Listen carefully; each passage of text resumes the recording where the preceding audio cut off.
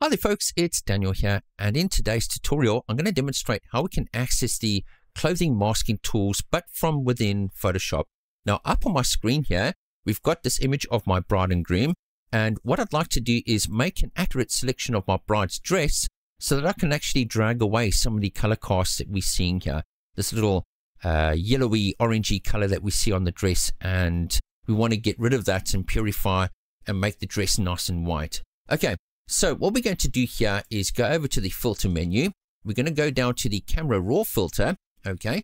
And once that interface opens up, you'll notice that it kind of looks like it does in Lightroom. Okay. And all we need to do is go over to the masking tools here.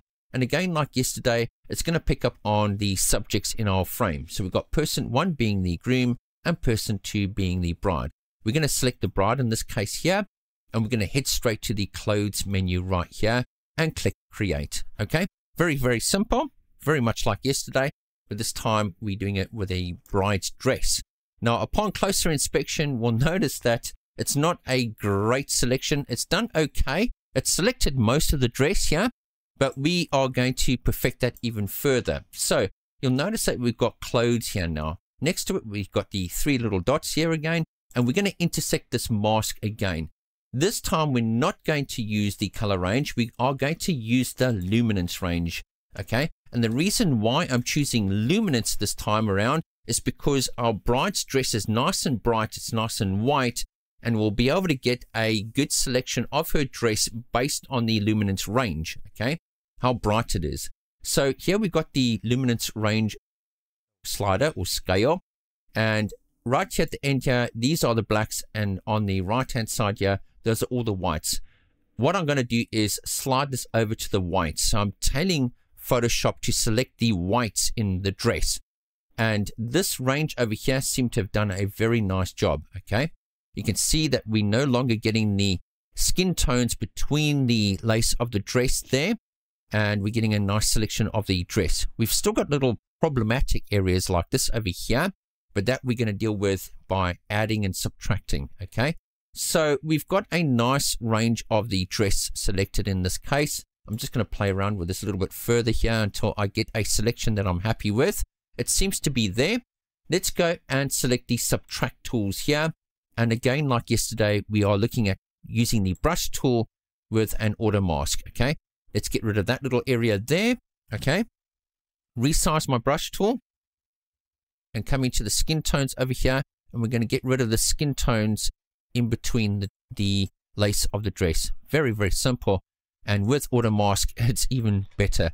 We've got the groom's hand over the back here, and it's as simple as that. We've got rid of those areas. Now we're going to go over to the add mask tool, and this time we're going to use the brush, and again, still auto mask active here, and resize the brush according to this area here and paint in the bride's veil there a little bit. We've got this little area over here that we can add in there. We got a little white area over here that we need to select as well. And then just this little area inside here, and then that little area over there. As simple as that, folks. We'll go down to the bottom of the dress here just to make sure that we've got everything covered.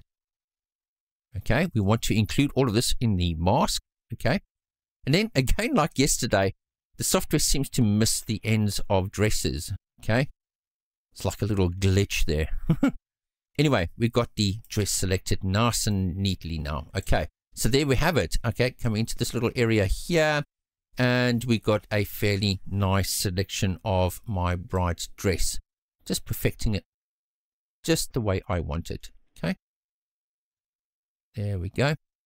All right, so like I said, my intention was to desaturate the dress, and that's what we're going to do now. We're going to hide this overlay, and we're going to go straight down to the saturation bar here. And I'm going to just drag it right out to about, I'd say 40% there. And we've gotten rid of the color. Look at that. Before and after.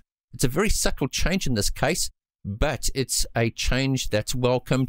And we've made this dress nice and white. We can, of course, go over to the exposure here. We can pop up the exposure, but we don't want to do too much and lose this area of our veil.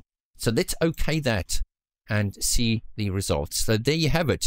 We've essentially made a nice selection of my bride's dress and we really purified the whites in the dress, giving us this nice finish. So there you have it, folks. This is using the clothing masking tools, but inside of Photoshop. So I hope this has been informative, and we'll see you in the next session. Cheers for now.